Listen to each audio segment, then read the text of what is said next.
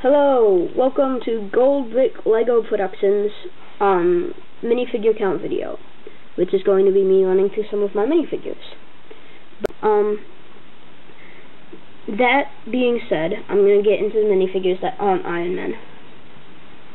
So, I'm going to take down me, and I'm going to put up Captain America. He'll be our start guy. Captain America, I believe, was besides the Flash, was my first stop motion ever posted. Was a Captain America versus Red Skull, I think. Even I can't keep track. But Captain America, he's already comes in a set, so I'm just going to do a quick 160 of him. Quick 160. I prefer this Captain America to all of the other ones because it's comic accurate, but this is Bucky. He is a custom. Although he is all Lego parts, he's still kind of a custom. I don't know what's up with my stand today. His hair is from Robin. I have a duplicate of that hair, yes. Completely generic face. And this is a Lone Ranger Confederate soldier, I think, costume that was exceedingly comic accurate to Bucky. So I kind of took it and made something amazing out of it. I just bumped my lighting. I don't know if that shows on camera. Whatever. This is Pepper Potts. She has the body of the Scarlet Witch, just some regular gray pants. She has a hairpiece. That is a rubber hairpiece from, I believe, the Lego Friends set. The face, I believe, belonged to Mrs. Sewhorn from the Lego movie, and she has an alternate screaming face, which I'm not going to show you because it's worthless. But next we have Movie Edition Thor, which is pretty cool. It's got the same hairpiece. The body, I believe, is a custom. It was printed by someone who was not Lego, but I believe they changed some details on the torso. The pants used to be gray, but I changed them to blue because they looked better. And then I believe his beard is an off-orange color, which is kind of cool. Matches very nicely. Oh wait, I dropped him. Back print. Here. Very nice, thank you. Oh, Black Widow. Here. Black Widow. She has two twin blasters. Her widow stings golden hand. This is actually a blue custom Catwoman suit. The suit came as a part of a set where they were all modified customs of a guy. They were all modified Batman customs, and this modify gave her a blue outlining instead of the classical purple. And so I used it on Black Widow, and the purple one's on Catwoman. Nick Fury. I believe he's just missing an overcoat, but he does come in the set as well. He has a gun with binoculars on the end, making it a longer gun. Which is pretty nice. 160. I don't think he actually has iPad printing on the back of his head. But let's... Yep, no iPad printing. The strap continues. I like that. Sometimes Lego starts...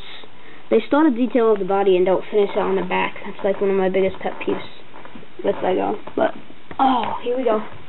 War Machine. He is a custom. He actually has flying boots on. Oh! Oh, the flying boots broke the stand. Dusters, whatever. He has a stud suitor. Uh-oh. He's too tall. See? He has a stud suitor on the back of him. Plus this machine gun piece, which is used inside of my entry video, if you're watching from my channel. I gave him two of these studs. I'm going to take him off the stand. He's not too bad. Oop, excuse the bad camera look. In the back he has a gauge, and that's all the matrix stuff to make him work. There we go. Spider-Man. He comes in a set. I'm not even going to start looking at him. He has a web. Anyone else's minifigure count video will have a Spider-Man. Wolverine. I believe some of his torso printing was modified. He has claws. I believe he comes in 2 sets. He's got the mask in the back. Mask in the back. No, he is an absolute custom, and I love it. He has bleached out brown hair, giving it a weird marbled effect. I don't know if that shows on camera. He is handless because I used his hands to help one of my Batman suits. Now we'll be fixing it. He's a custom. His legs, torso, and face are all customized. It's a light blue with all these steps on. I guess since the original Hawkeye is just blue, this is a major improvement, and I'm super happy with him. I believe that ends my Marvel superheroes. I'm going to jump into the villains. Ow! I just burned myself on my own lighting. Here we go. Red Skull. This guy. Oop, he wants to sit down. This guy holds the Cosmic Cube and a pistol. That's actually one of my favorite pistols for the Joker and the Red Skull. He also comes in a set. The same set with Captain America. He's not worth looking at. Next are 2 of my favorite Iron Man base minifigures. Ow. Again with my lighting. This is Crimson Dynamo. Can you see him? Yeah, you can see him. He is a custom Iron Man body with the wiring and the arms and the repulsors, and then a black Iron Man headpiece without the mask, and then a blue clear piece, giving it a pretty cool effect. I super enjoy this minifigure. Next, we have Ultron, which comes in the Hulkbuster set, which I have. He's the same one that comes in a set. He's a new minifigure to me. I saw Age of Ultron. It was amazing, but I didn't pay attention till, I believe this is Ultron right before he gets his best form, like Ultron Prime or something. I don't know. I'm not real big into. Oh, dang it!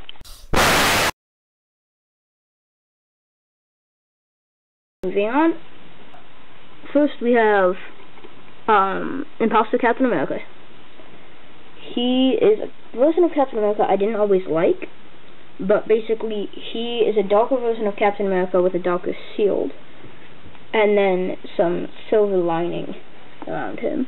Imposter Bucky, who has black pants, Bucky's torso, a frowny version of Bucky's face, and then just a goon cap. No. Dr. Octopus. I just changed the back piece so that I can't turn him around with my background. I changed his back piece so it's easier for stop motions. And then the same tentacles, and same body, same face, same everything. It's just, I already like Doc Ock, but I just added that. I have a custom Hydra Goon, because in a lot of the TV shows they have red on their costume, so I swapped out the arms and legs. He comes with, I call this my electro gun, and then he's got the red body and everything. It's basically the same except for the red. It's the only logical difference. Moving on. That's the end of my Marvel villains. I'm going to move on to my DC heroes, then my DC villains. We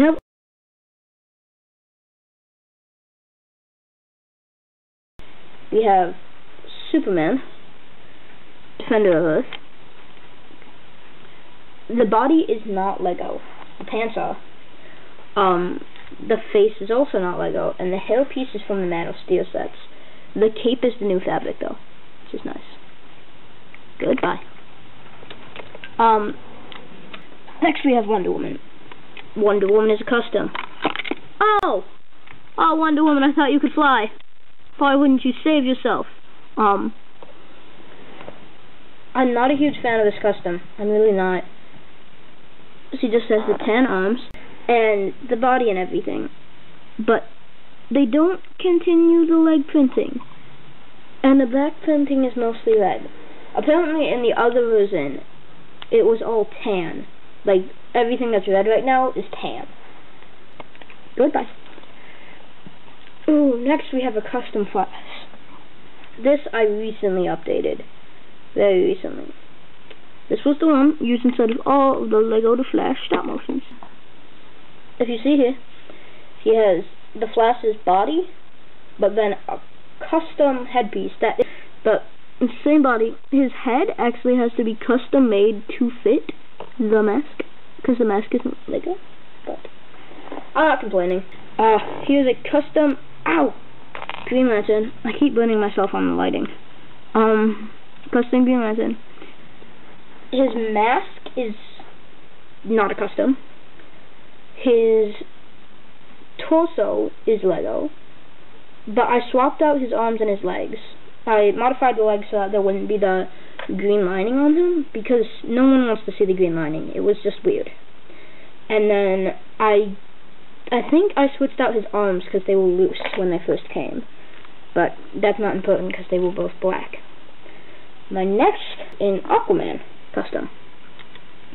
He's supposed to have one golden hand, but I didn't go there. He has his giant trident. His headpiece is the same that comes in the set, but it has different face lining. The pants I changed because it looked better, and then the Aquaman trident, I believe, is all the same. Next we have Lex Luthor. His suit, if we take a look at this, has a red tie, several buttons, and just black pants, and I believe a clone trooper's face, if I'm not mistaken. Joker. This Joker comes in a set. The end. The Reverse Flash. You see here, it's pretty cool. Let's compare him to the actual Flash. They're basically the same height. He just has red boots and red hands. This is Sinestro. He's also a custom. He's basically the same as Green Lantern. Well, he's the same as the Green Lantern is in the same he was in the set, but his pants are just black. Because I cannot stand what they did with that pad printed green and yellow on the legs.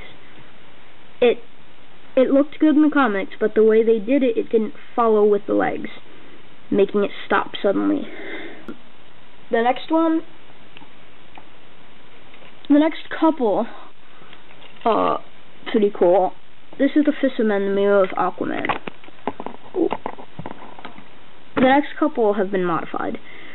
He has the Fisherman's Tony Stark's face. He was actually a misprint that I got for free, and so the face looks stretched out compared to actually Tony Stark's, which was a cool add-on. But he has a spear, golden hands to match his golden Fisherman's emblem on his thing there, black pants, and then the Fisherman's helmet.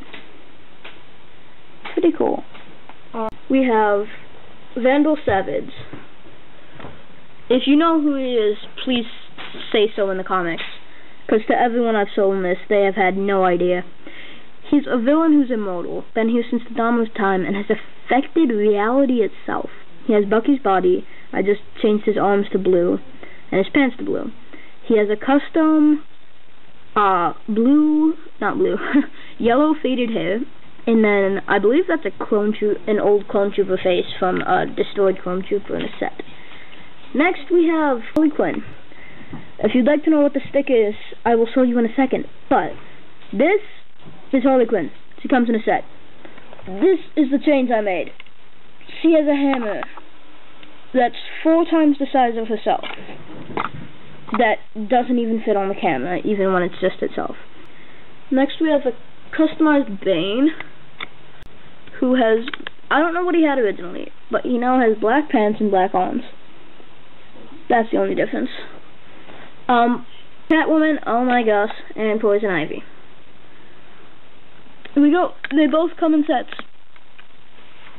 One of them is a very expensive set, but they both come in sets.